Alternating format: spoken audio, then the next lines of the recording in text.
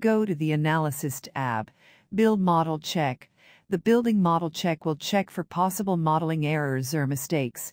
Since we have already run this process, we will not repeat it. Perform Eigenvalue Analysis.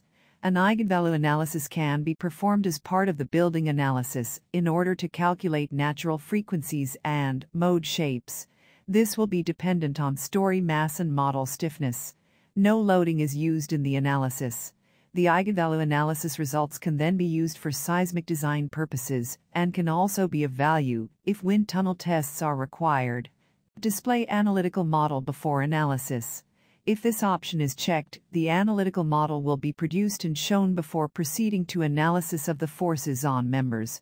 This option is very useful as a preview and pre-check if the physical model has been converted correctly to analytical model. Refresh the connectivity information of all members. Default is checked to ensure member connectivity information is updated before analysis. Save foundation column wall results for multi-block combined foundation design. This is only required when this project will be imported by another project for combined foundation design. Click Building Analysis. The Batch Design Options dialog will appear. It allows you to perform the design of column, wall and beams automatically after the analysis. We advise this should only be done if you have checked the analysis result thoroughly, otherwise the design may be meaningless if the analysis forces are erroneous. Click Building Analysis without performing any design. The analysis will start. The analysis will record the different stages of the analysis in the same dialog. The analysis will also automatically check for instability and large deformations. There may be warning messages if problems are found. When analysis is successfully completed, the Messages dialog will appear, summarizing the important results and warnings, if any. Click OK to close. When the analysis is successfully completed, a green tick will appear next to the icon. The analysis date and time will also be shown, which is a very handy information to check when was the last analysis done. Once analysis is successfully completed, the axial load comparison report will be prepared. Click to view the report. The report will be launched in separate report review window. In this window, you can print and view the report with the various option at the top ribbon. You can also export the report to PDF, Microsoft Word, various image file format or web format. At the right is the notifications pane. Important messages may be displayed here. Notice that the axial load comparison report show various tables with figures for each story and sum of all stories. We will now go through this report in detail.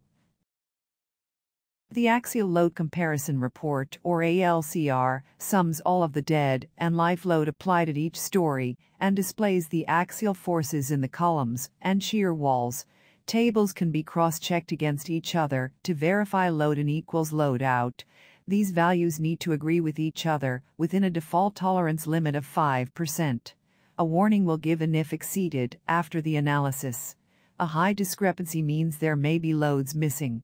This may be due to modeling errors, example unsupported columns. You should investigate thoroughly if there is any missing loads. Go back to the model to take corrective action. Rerun analysis. Recheck the ALCR report. Table 1 is the total loads based on slabs. It is the sum of applied loads on slabs, applied loads on beams and member self-weight. In short, it is the input loads based on what is modeled. You can take this as the correct ed and live load of the model, provided you have entered the loadings as intended. Table 2 is the total loads after slab load decomposition to beam. It is the sum of slab loads decomposed onto beams, other applied loads on beams and member self-weights. The slab's values are all 0 in this table, as the slab loads are calculated onto the supporting beams. Some of slab's loads are also calculated to the walls, as the walls are also supporting some slabs. Table 3 is building analysis column and wall axial loads. Axial loads of columns and walls are obtained from building analysis result. They are summed for each story. Axial loads are always accumulative, that is cumulative of the current story and all stories above it. Delta G or Q is simply the cumulative axial load of the current story minus the story above it. This is equivalent of the individual story weight. total base reaction shown should be the same the total sum of axial loads. For beam and slab model, tables 1, 2, and 3 should agree. Firstly, check sum table 2 equals table 1. If table 2 is less than table 1, slab loads are lost or missing. Compare values for each story to find out which story is the problem. Example, slabs may not be supported properly by beams. You can check on the plan view whether yield line is drawn correctly for slabs. Try using finite element load decomposition.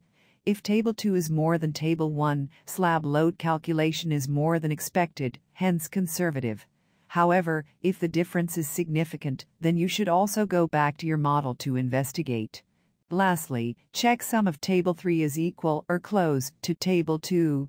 If table 3 is less than table 2, column and wall loads are lost.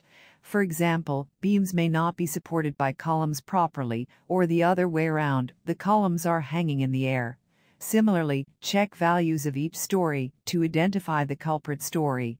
If table 3 is more than table 2, the axial loads are more than expected and hence conservative. However, if the difference is significant, then you should also go back to your model to investigate. Close the axial load comparison report window to proceed.